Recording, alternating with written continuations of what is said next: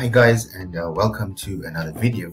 Today's video lesson we're going to be looking at Euclidean geometry, cyclic quadrilaterals, parallel lines, an exam question, and we're going to be looking at the question that came out in the February-March 2018 exam paper. It reads as follows.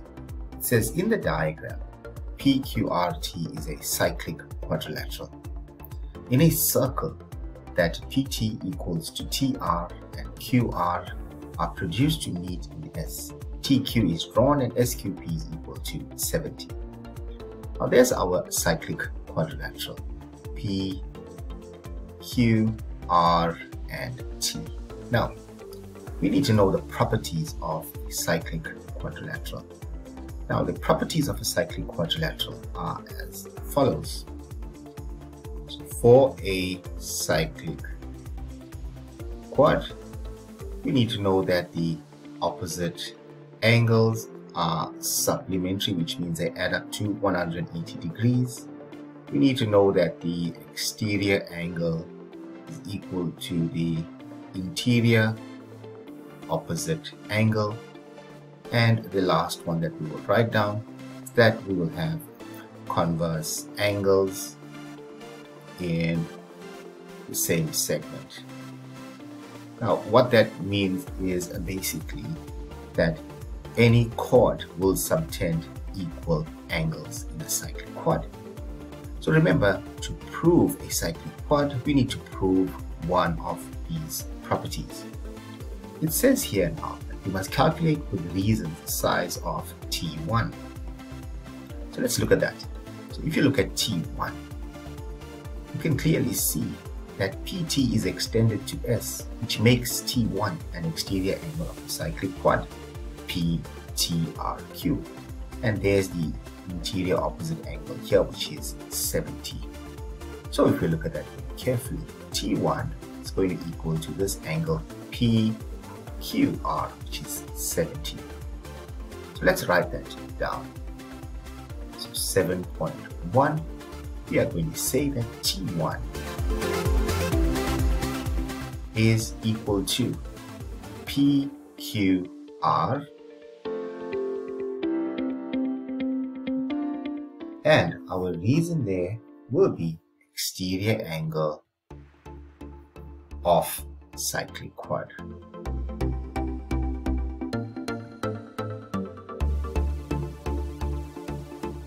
And what is that equal to? 70 degrees. Now, always make it a habit to update your diagram every time you solve something, because when you do that, remember that you'll be able to answer the following questions. Alright, so basically, it is like going up a ladder. So we must make sure that we update our diagrams. Now let's look at calculate with reason the size of Q1. So Q1, and if you look very carefully, Q1 and Q2 are subtended by equal chords, PT and TR, and we are given that here. So these are equal chords, and from our circle geometry theorems, remember that equal chords subtend equal angles at the circumference of the circle. So if Q1 and Q2, Q1 plus Q2 is equal to 70, therefore these two angles are going to be equal, and they'll be 35 degrees each. Let's write that down. So for 7.1.2, 7.1.2, we're going to say that Q1 equals to Q2, and our reason will be equal chords subtend equal angles. Therefore, we can now say that we are asked to find Q1. We can say that Q1 is going to equal to 70 degrees over 2, which is 35 degrees. And we've already updated our diagram. So Q1 is 35 and Q2 is also 35 degrees. It is further given that PQ is parallel to TR. Calculate with reasons the size of TR. So now they're telling us that PQ is parallel to TR. So there's the symbol or sign for parallel lines. Now what do we know about parallel lines? So let's just write it down here very quickly. Remember that if two lines are parallel, that gives rise to the acronym FUN, our FUN angles. So what does this mean? It means that if two lines are parallel, we'll have corresponding, that will be co-interior, and that one will be alternate angles. So once again, if two lines are parallel, we'll have corresponding angles. So that one is corresponding, the U shape is co-interior, and the N or the Z shape is alternate angles. So that's what we need to look for. So it says calculate the size of T2. So if we look at T2, you can clearly see that T2 forms a Z or an N shape with Q1. So let's look at that. And there's the Z shape here.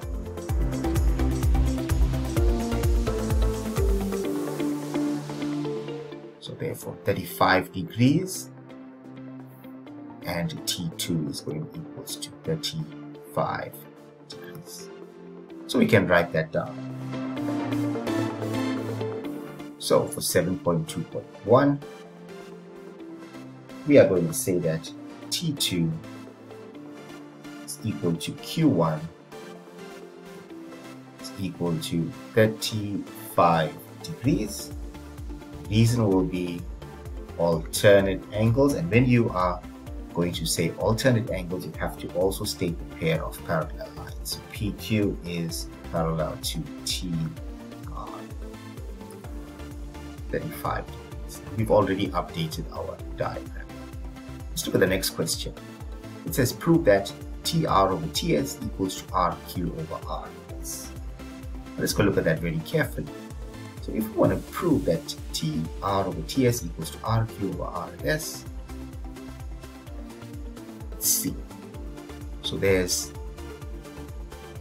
TR over TS, so that will be TR there and TS here, okay, and RQ over RS. We have RQ over RS is there. Now, what do we notice? We are given that TR is equal to TP.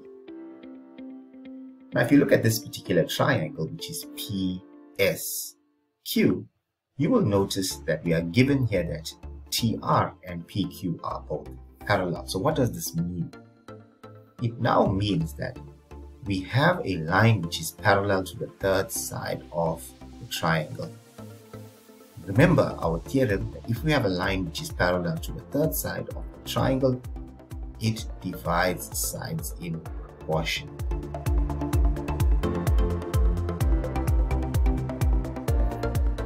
So therefore, remember this theorem that if we have TR which is parallel to PQ, remember that if TR is parallel to PQ, it means that PT all over TS is going to equal to QR all over RS. And that is because we have a line which is parallel to the third side of the triangle, which is TR parallel to PQ, or we can say the prop theorem, or write down the pair of parallel lines. So let's now structure our solution. 7.2.2, we will write it as follows. So I would now say that PT over TS is equal to QR over RS. I would write down the pair of parallel lines which are given, which is PQ parallel to TR. I would also write down the prop theorem, or we can just simply say line parallel to third side of triangle. So we can choose one that you're comfortable with saying and say that. So I would normally say PQ parallel to TR prop here. Okay, but it's sufficient for us to just say PQ parallel to TR. Now, what was the second thing that I told you? Remember that we were given that TP and TR are both equal to each other.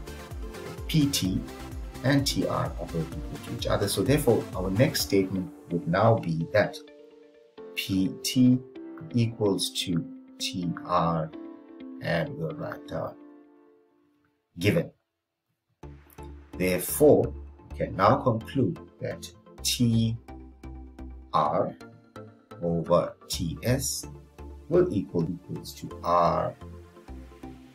RQ all over RS.